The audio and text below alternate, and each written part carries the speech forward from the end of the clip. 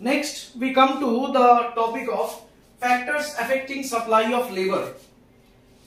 Certainly important factors affecting supply of labor. Population. Now, simple relations. Population is more, labor supply is expected to be more. In migration and out migration.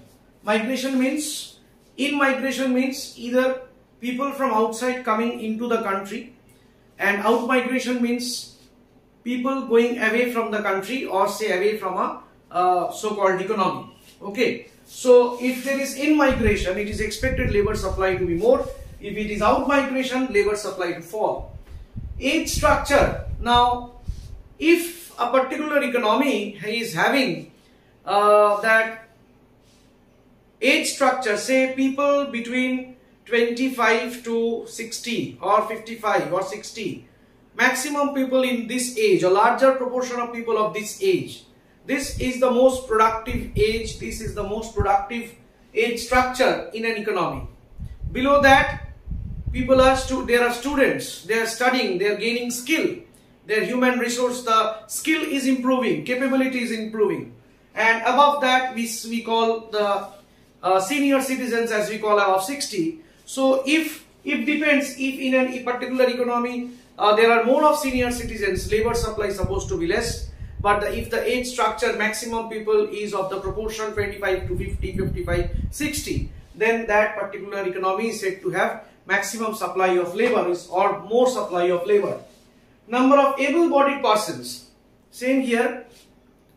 Population is high, but some reasons, see, these are the factors may not be always applicable, but these may be the possible cases.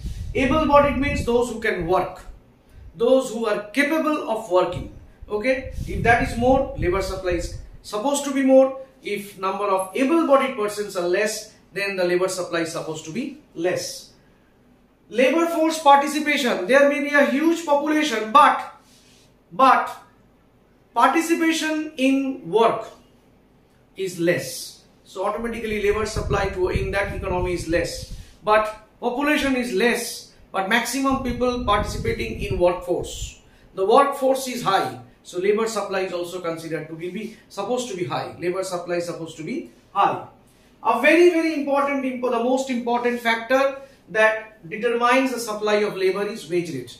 Higher the wage rate, higher the supply of labor is expected.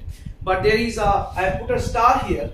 We have a separate discussion regarding this wage rate and labor supply. We are coming into it after that. Though it's not very prominently in your syllabus, but still I would suggest you, I would advise you to learn that topic, because it's not very prominent, but it has been seen that in ICSE they are giving questions at times from that particular topic.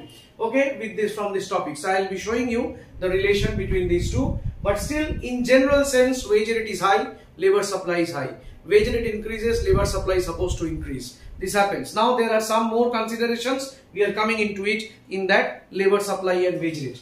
And finally, efficiency of workers. If efficiency of workers are high, definitely it's expected that labor supply is more. Okay, labor supply, because potential supply, the effective supply of labor will increase. So these are the factors affecting the supply of labor. Next we come to that relation between wage rate and the labor supply. See what will happen, how the relation exists between this wage rate and supply. Please take a note of it.